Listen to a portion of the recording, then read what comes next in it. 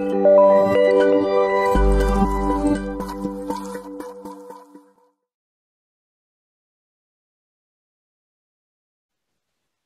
this is Lee Ellis with Leading with Honor.